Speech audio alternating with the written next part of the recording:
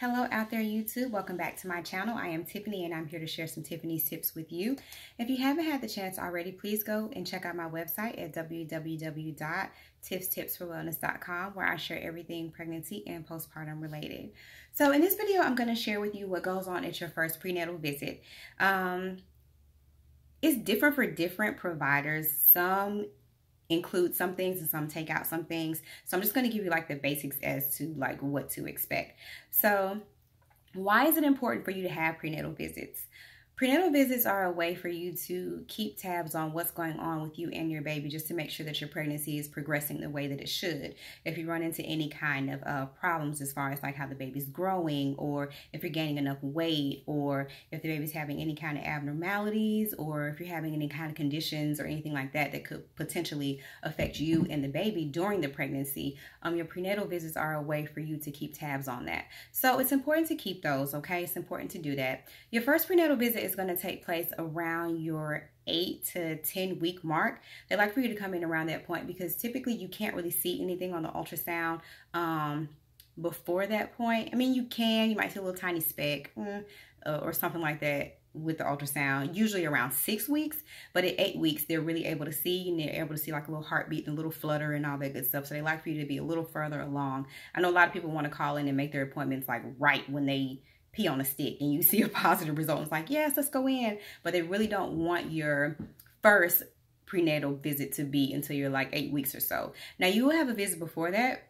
It's typically like the confirmation of pregnancy, just to confirm that you are pregnant. So you go in, you'll do a pregnancy test, and then after that, they'll set up the actual prenatal visit. So what happens at your prenatal visit? A lot happens, okay? So they're going to go over your medical history. They're going to find out everything that is going on or has gone on with you. They're going to go over the history of the father of the baby, and they're going to also want to know like family history. If there's any history of any kind of Down syndrome, any kind of genetic anything that's going on in the family, they're going to want to know that information because, you know, if there is something that has gone on in the past, I want to make sure that it doesn't, or make sure that they're able to look out for it or watch for it with this pregnancy. You're going to get your blood pressure, your weight, those typical things.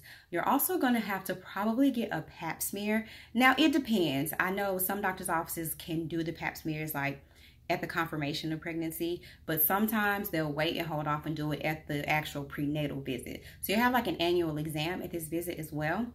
Another thing that's going to happen, they're going to want to know the first day of your last menstrual period. They're going to know if you've had any kind of surgeries, any kind of hospitalizations. They're just going to want to get a full history of everything that's ever gone on with you. So you can expect that. Another thing they're going to want to do is blood work. Now, you're going to have a lot of blood work done at this visit. Typical things they're going to check for, they're going to run like STD checks, gonorrhea, chlamydia, they're going to check for HIV, syphilis, hepatitis. They're going to check for all that. Sometimes they're even going to do the genetic screens. I don't know if you've all or anyone has heard of like the Harmony or Panorama test that they do. So those tests can check for things such as Down syndrome and things of that nature as well.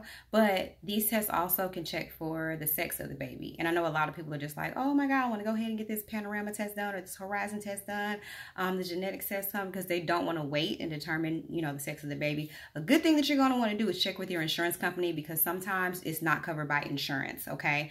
So that's another test that they may do. But with those genetic testing, you might want to just check with your insurance company before you go ahead and commit. I know it's exciting because you can probably find out ahead of time like what you're having. And I know a lot of people, you know, that's another deciding factor as to why they usually don't wait till like that 20-week anatomy screen, because you can find out sooner. But like I said, check with your insurance company to see if that's covered, or if they even offer it at your doctor's office. Let's see, they're going to check your iron level also, just to see, you know, if you have any kind of anemia or anything like that. Your doctor is going to want to make sure that you're taking like prenatal vitamins and things of that nature. If you are smoking, if you're doing heavy drugs or drinking and things like that, your doctor is probably going to counsel you on stopping and the reasons why you need to do that. Also at this visit, it's a good time to ask any kind of questions that you need to ask.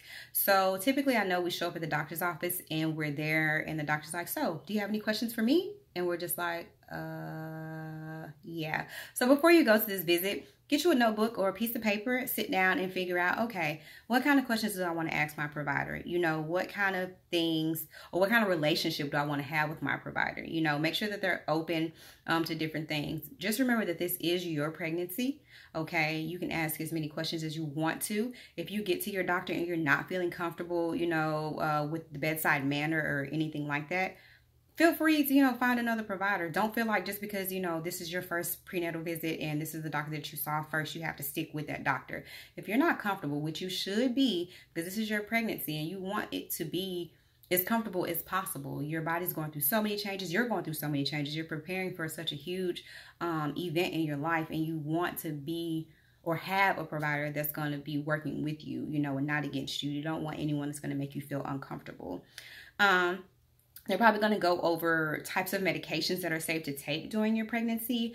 And if there are any medications that you're currently taking that aren't safe to take, they're probably going to figure out a way to, you know, wean you off of those or figure out another alternative to that.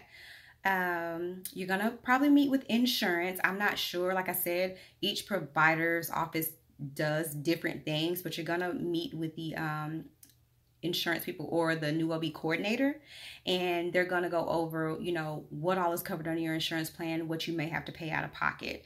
They're going to also let you know what hospitals that you can have the possibility of delivering at. I know with my last pregnancy, there were 2 hospitals that I could have gone to, and you can decide, you know, which one is closer to you, which one you'll be able to get to. They're also going to let you know like what to expect like week by week. So when you first go to your first prenatal appointment, after that visit, you're going to go every 4 weeks unless something is going on. So you're going to go every 4 weeks in your first trimester. Then when you get to your second trimester, you're going to go every 2 weeks. And once you make it to your third trimester, you'll be going every week. And at some point, you're going to rotate out and you're going to probably start seeing other providers in the practice. The reason being is because labor, you go into labor, your baby decides when you do that most of the time, unless you're being induced or you have like a scheduled C-section. Sometimes your water will break. Sometimes your doctor may not be able to get to you in time. So it's best to know the other doctors in the practice, so that way once you get to the hospital and you see another doctor coming, you're not surprised. That has happened plenty of times before, where you go into labor and you get to the hospital and, you know, you get in the room, you're just like, wait a minute, this is not the doctor that I, you know, have been seeing these past 9 months. Who are you? And that adds extra pressure. So it's always a good thing to, you know, meet the other providers in the office, just so that way you won't have any surprises. It's crazy. I've had to deal with that before, where we have patients come in and they're just like, you didn't tell me that I was going to see XYZ doctor, or that doctor was going to be there. And, you know, it's the whole thing. So that's another thing that's going to happen. So those are just typically the things that happen when you go to your first OB visit. Like I said, make sure that you take the time to write down any kind of questions or anything that you want to ask your provider. Feel free, you know, to ask anything, you know, how they feel about you having a natural delivery, or how they feel about you having a doula in the room with you, or, you know, just whatever you can think of, you know, just feel free to ask that, because it's really important that you all establish a respectable relationship, you know, in the beginning, because this is a person that's going to help you bring another human life into this world. So I am Tiffany. I just wanted to share those tips with you really, really quickly. I'll be back next week with another video. My freaking ring light went out on me, so this video is going to be kind of weird, like not as bright as I would like it to be. Have to get another light, so forgive me for that. But until next week, I hope everyone has a great week. I hope everyone is staying safe, and I'll see you next time.